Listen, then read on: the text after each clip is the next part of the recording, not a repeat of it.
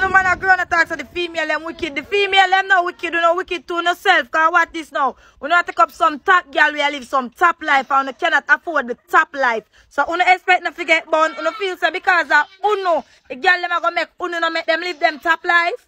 The girl them are gonna go no born to live them top life. So uno wicked to yourself. Cause we want top girl, and we can't afford top girl. We stay on our bracket. If we can't afford a little country girl, we're not too expensive. We're not going to take up a country girl, but we're not going to take up an uptown girl. We don't have uptown money now in the pocket. Or else we're not going to get born with some uptown nigga. We have the uptown money for the girl them. Sometimes if we settle, if you want to can manage. And take up a girl them and turn them in a way we don't want them. We don't want girl in her nails, eyelash, this and that. It costs of living. Nails is very expensive to do. And the eyelash is very expensive to do. To install wig, expensive. So if you can't afford the girl them, leave them alone. And taps of the girl them wicked and taps of the girl them style. You know. And to all of the viewers them out there, realistically, thinking about what she is saying, she is not wrong. Sometimes we as man, we take up some woman far out our league, far out our paycheck league. Because we see the woman them in a them lace wig, them in a them makeup, them in a them dress for them buy over machine, we kind of cheap. And also them then them lashes and all type of things, people. And we not talk about food, we not talk about light bill, we not talk about rent, we not talk about nothing yet, you know. Just the damn image of the woman expensive. And plus them like we go to a nice restaurant. Oh, yeah, go manage that with your paycheck, but you run and take up woman. And then when the woman left you for one, next man will have more money than you. You say the woman never real, like you never see say. And them the type of lifestyle that you go take up on yourself. Anyhow, what is up? What go on with Dance Out with family? Hope each and every one of you is having a blessed and productive day. And people, as usual, do remember to give this video a like, subscribe to the channel, and what we are waiting upon, make we keep the video off like this. Now, people, let me see all of the Gaza fans in the comment section right now. Type Free World Boss for all of the die-hearted Gaza fans out there. Incarcerated dancehall superstar Vybz Kartel privy council date set at April 2024. Now, people, this is what his lawyers had to say. There has been a provisional date setting for April of next year, 16, 17, and 18 for 2.5 days of the appeal of Sean Campbell and Adija Palmer and 2 other appellants in the Privy Council. This date is not permanent. It may be changed, but we are happy to know that finally this matter will be heard by the highest court, the Privy Council. So it's April 16th, 17th, and 18th, 2024, next year. We hope that the appeal will be heard and we will be victorious. Now, people, I know that we are no legal experts and we have no expertise in law, but people, what are your gut feeling about Vybz Kartel case? Well, Privy Council case. You feel like the world boss are gonna bust the case and come free, or you feel like them are gonna keep him incarcerated? People, let me know what go on in the comment section. Speaking about Vybz Kartel though, take a look at this video. You tell me when them book Kartel? Really? What? Atlanta. We join Atlanta. And when we join Atlanta, you know, big stage show, you know, Jagabee and we and me and Kartel. And anyway, we run out there and come mash up the place and shit. Because me was the open act and mash up the place and bag of things, you know. Vybz Kartel comes on, boom, and go on the show and I go and go DJ one tune and take money, girl. So same time one girl jump up on the stage now and start back up on him. And the teacher comes over and push off the girl. I said, weird. And when he push off the girl, I see the whole crowd comes on. Not knowing, said, that girl is the girl in Atlanta. She's popular. Where everybody love. And women. And they push her off a stage. Him not push her off a stage, man. Him push her away. Oh, yeah, because no man want a woman just come wind up on them. Because I never in them thing. I tell her like the DJ never. And same time, boo, you know,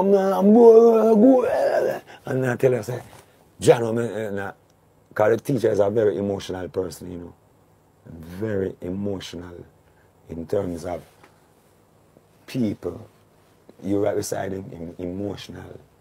You understand me? So, I said, teardrop start come now, and I said, John, no start. Jagabee, I say, wow, come on stage same time. I say, yeah, hold on, man. I DJ this, you know. When you can't be with this, and I said, DJ, come in, man. And DJ, I said, still, you know, I'm not telling people, I apologize, you know, but you see me, I gun DJ, you know, I girl DJ, but I said, sure, no. And I said, don't watch the place, little people. But yeah. Now people, check this out. This video has been circulating on social media of Donnelly Donaldson speaking about everything that happened between she and Noel Maitland. And people, know you go question that, but it's actually a AI video, artificial intelligence. Somebody recreate the video with a app, and people, the video kind of look realistic. So it's been circulating on social media. People, take a look at this. My name is Donnelly Donaldson. I was 24 years old when I went missing on July 11th, 2022 in Kingston, Jamaica. It was the day after my birthday. With my little black bag clutched tightly in my arms, my mother last saw me when I went into my boyfriend Noel's BMW. He is a Jamaican police officer who I had been with for 3 years. I told her that I would be back the next day. I couldn't even imagine what was waiting on me there. We got to his apartment and spent time together as we always did. But something sinister was brewing. At times, his baby mother would come to his place when I was there to fight me. How does she know? At 8 a.m. the next day, I called my mother. I told her to feed my dog China and that I will be home soon to walk her myself. Little did I know those were the final words that she would hear from me. My brother from Cleveland called at around 4 p.m. and we spoke briefly. He called my mother after and told her to call me to take her to the hospital. I didn't pick up that call. When I didn't return home, my mother was worried. Something truly sinister had happened to me. As the night dragged on, she became overwhelmed with fear because my phone was now off. Noel called my mother around 11:30 p.m. He told her that I had left with a friend. That was a lie. My mother caught him in many more lies surrounding my disappearance. He spoke about a phone call that I had with my father to pick up birthday money from MoneyGram. The thing is, that phone call happened at 1 p.m., long after he claimed that I had left his house. I didn't get the chance to enjoy my Earth Strong properly or even collect the money my father sent. My life was robbed, and now I watch in silence. Please, don't forget me. To the policeman that gave me my first ticket yesterday unnecessarily, I hope your week, your month, the rest of the year, as a matter of fact, the rest of your life, you look like you're around 50 odd. I hope that your time on this earth is as shitty as how you made my day yesterday. I hope you go home and find your neighbor fuck your wife. I hope when you forget pay month end, the ministry pay you late and no food no day in your house.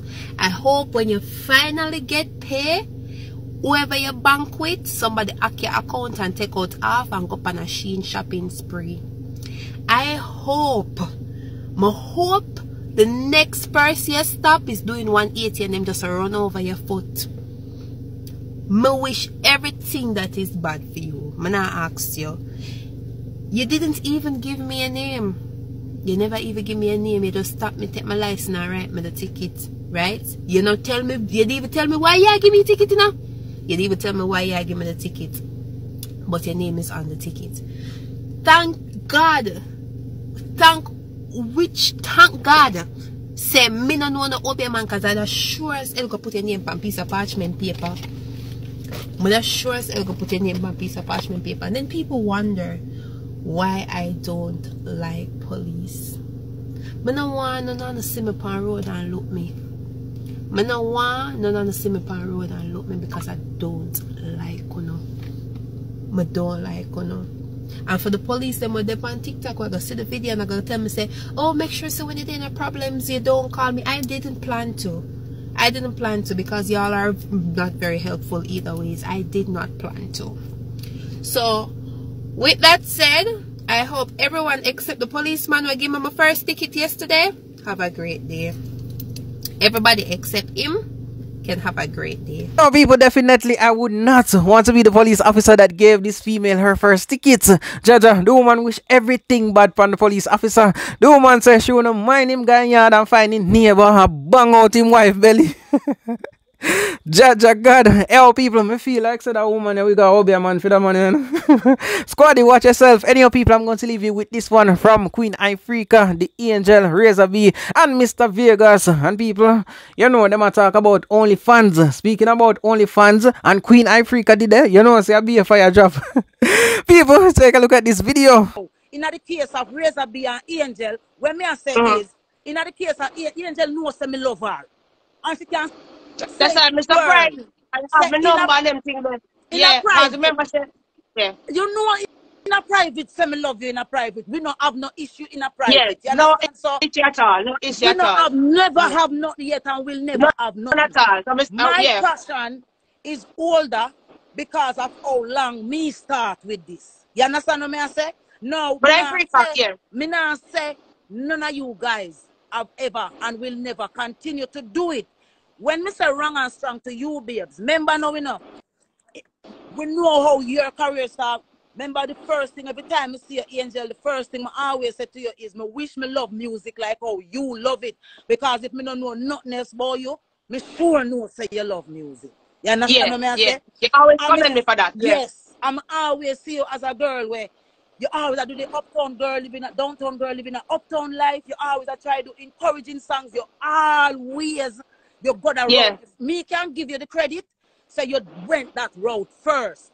That road where you're there now, force you down the road there. You're not down the road there by the angel when me know free. I see them what me know. I see them give them something to listen talk why about. Me say so, babe. Listen why me say so. See them angel. Why me say so. And I see them stronger. Me judge you by your reputation, me judge you by the character when me see you out. Seeing? So me not when me say all right, OnlyFans is a public thing, right? But everyone is the reputation, yeah. Seeing? So when I say no, the thing when you're OnlyFans, seeing? You're a big woman, you have the right to do what you do because you see fit to do it. The wrong and strong with me now is when little girls them vulnerable. So my thing is when me papa if Angel I go say is me the OnlyFans, but me no want all of my little young 20-year-old friends them to think so they can come on OnlyFans to and feel like because them see them artists, Angel do it or something. Me I talk about one, you know, mean to say you gotta do it for everybody and raise everybody because guess what? Yeah. It comes back to why we have this kind of issue where we have in Jamaica where rape, the domestic abuse, all of these things is so high. But as an adult, but this has not, OnlyFans has nothing to do wrong and strong. So that's why I said I am wrong. I'm talking about what you do and then how advocacy come into it. So me I say advocacy. Are you aware that I'm the humanitarian of the year? Yes, because I represent different things. Yes, I'm more self-positive queen. Listen, what I do for husband. And listen, I spoke about it already. I am an adult. I can make adult decisions. Yeah, but so whatever I want to do, I can do that. You don't have to empower anything of BS. You don't have to anything. But you bring it to Queen Africa. Who empower women empowerment more than me? Who advocate against a crime and violence against our youth more than me? All right. I'm just ask you something, babes. I didn't take a join me as a man and we are do it. So that's nothing to do with my career choice. I'm still the angel. I'm still who I am. Let me ask you something, babes. See, we're talking about how we as public figures can lend our voice to when me call with fans. But that we are doing that we are raising right. That so we listen, are doing. So listen, me and say, babes. You see, the same people what we call with fans, they are influenced by everything we do, more than politicians, more than church, more than anything else. People are influenced by us in whatever genre, in whatever field. They follow. If Angel put her ear in a goal, them are going to want to put them ear in a goal. If Angel come out and say she will pick him man, them are going to want to go pick him man. So when we say is, we have to know, understanding say, we have creative rights, and that's why I bring in Razor B, you know. I saw me a Razor B because Razor B called one of my sisters for an interview, and I end up on the phone with him. And I look on Razor B and I say, you is a man who always sing them little provoking girl song. They were questionable, some of them, but at the same time, them still dance stable, them still have a vibe about them, and people still a rock to them. But at the end of the day, there are kids who are influenced directly by some of what these songs are saying. So me I say now, when we do that freely in our songs them, and then we are come do advocacy now too, we can mix up everything so that them know say a Razor B do the song where I say come suck my body with the ice cream, and an Angel no, queen. But you know down here queen, I don't mean to sing that. No, me not sing that. What song say? What your latest song say, Razor B? Commentary, me about Angel Owness. I tell him say yo. And the latest one. All right, thank you. You see, this is the thing, you know. We have to can accept the truth in ourselves first before we can even talk to no one about it. You know. Any truth we're not gonna bring up about me, you know. I'm not afraid to accept it, you know, because it's not about me, you know. And as me say again, the day when we have the conversation with you, that is what I said. Yeah. I said, Razor, you are known for the type of music that you do. Imagine if you tell a little girl and run a back road, say, round the sun are the only place where them belong, as Razor B. Just imagine the difference where you have a place in a feed them head from your platform as a man. No, but the step that we're taking has nothing to do with our music or what we sing. Cause I'm a dancehall and reggae artist, and I've never condoned no violence or no negative energy. If I talk about this platform that I'm on because at the end of the day, a COVID Queen Africa, and I'm a single mother, so I have to make it. I have to figure out a way to survive. But at the end of the day, I'm still that positive light at the end of the tunnel. That women can have hope, children can have hope, because I have a son that is 16 years old. So that's nothing to do with Mr. Pick the Man, because they understand the narrative of it. Because the street stuff, as an example as to if you listen to Pick the Man, you would understand the meaning of that song. It's telling women not to do any threesome boy. You understand the message? I know, you know, but we're saying, you know, we're not, none of us is disagreeing on anything here, you know. We maybe have different viewpoint of how we're looking at it, you know, but there's no disagreement, you know. Because Queen Africa over here, so with a turban for me head down mark. Razor, if you're there, join the live, because I am still confused, because, I mean, if you're trying to do something to help the nation, it doesn't matter what kind of, why, it doesn't matter what, I'm still not sing no derogatory music. It don't matter if the artist sing about gun, crime, we call the word them, shatter, scammy, it don't matter what the artist sing about. At the end of the day, once you lend your voice, because you have all kind of people that we can change the world, because once you lend your voice, doesn't matter if what kind of music you sing. Me don't want nobody judge me. You understand what I say? Nobody's not God. Me not at the end of the day, me not impose crime and violence on anybody. So I don't want to be judged, because at the end of the day, I am Queen Africa is back, Razor B is back. Razor B, where you there? Again. Razor B, yes, Razor B, yeah.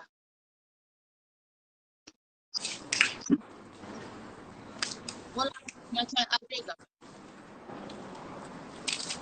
Yeah, babes. I wouldn't be judging if I'm asking everyone to become on board.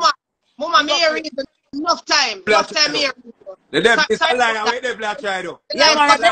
I don't want this to happen, man. No, wait, the black try though. This unity them like, man. Power the Almighty, you know, that we are talking about in a creation. In my case, in my defense, it cannot be judged if I'm asking for all of us, regardless of what we do, to have a sense of responsibility towards the people who not have nobody.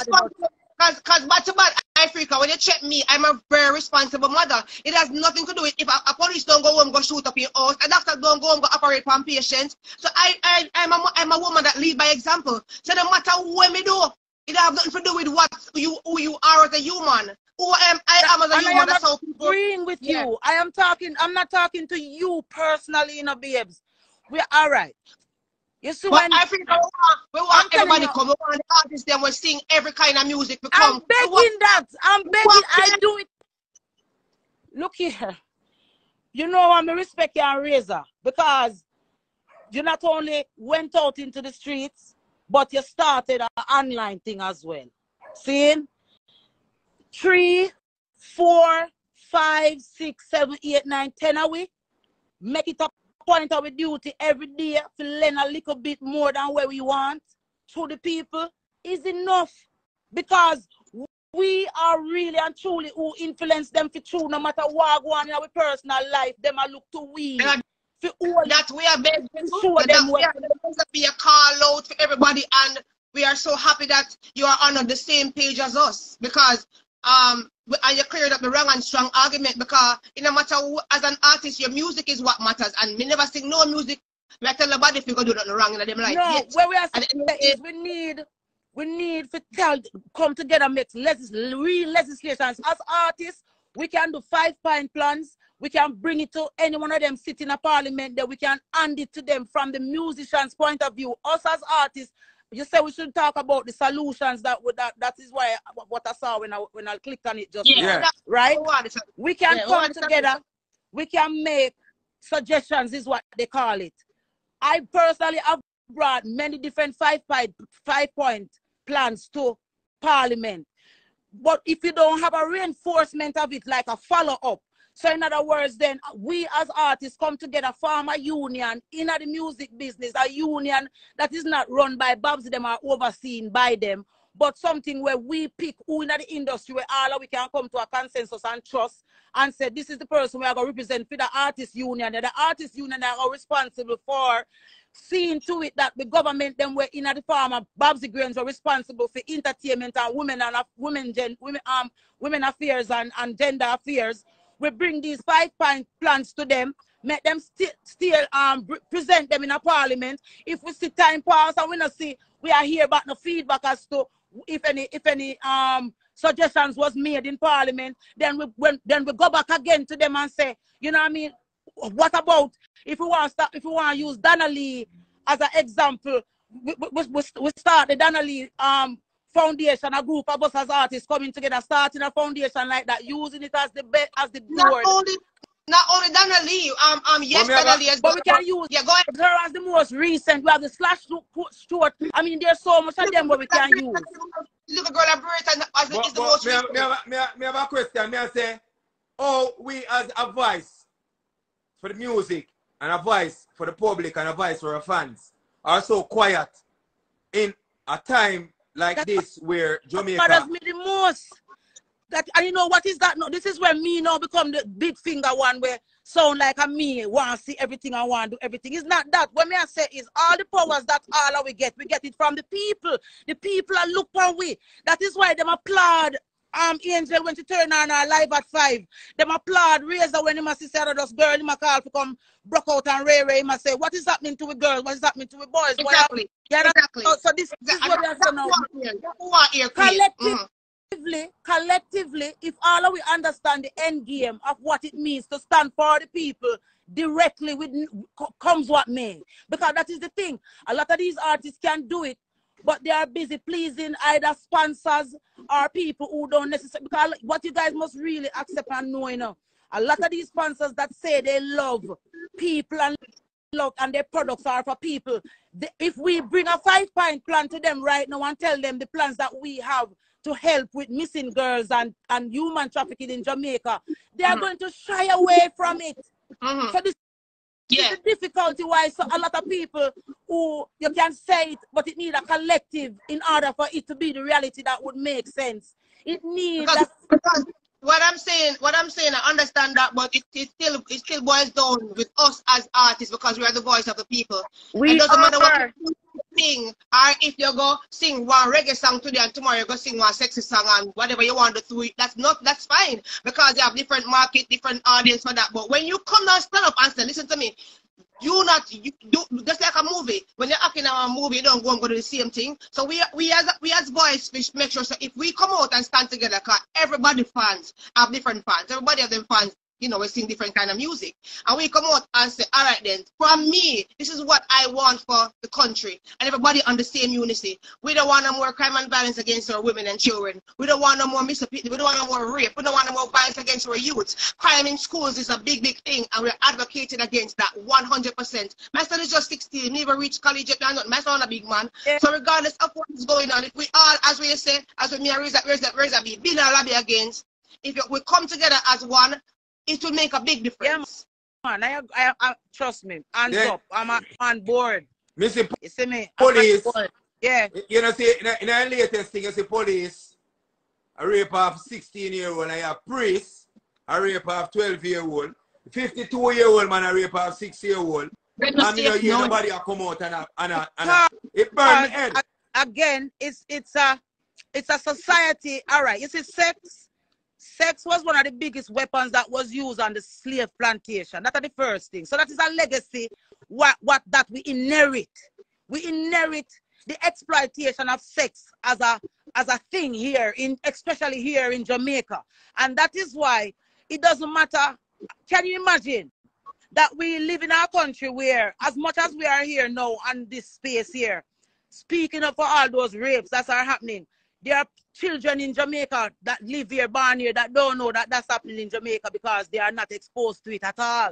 There are parents here that protects their children from that and see the children that we protect as just them. So Nobody. Right. So if we know what they're afraid of, is the unity in music. You see, when the music is united, these corporate bodies, they love to drink some rum and sell some sex because it boosts their products. If you look at all the products that are on the market, it's about producing and boosting sex. So you look at these pervert men, in those 50-year-old men and those Kenyan men. We shouldn't have a government on any side, whether PNP we are going to come in or labor right, we are going to leave, that allows foreigners to come in here and set up shop to deal with children and do not go through any form of vetting. No, somebody does know somebody. Look on.